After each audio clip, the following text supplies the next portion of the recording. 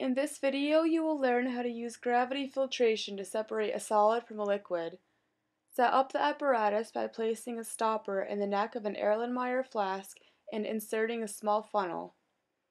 Fold a piece of filter paper 2 times over, open it up, and place it in the funnel.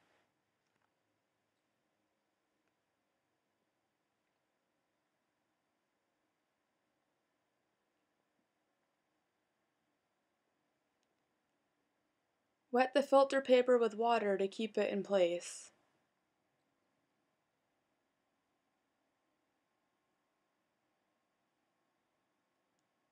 Place a stirring rod flat against your beaker containing your mixture. Be sure the stirring rod is aligned with the spout of the beaker and slowly pour your mixture down the stirring rod into the funnel.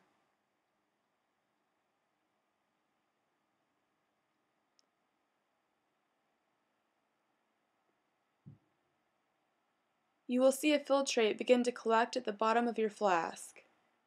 If there is additional mixture remaining in your beaker, add water and pour the remaining mixture into the funnel.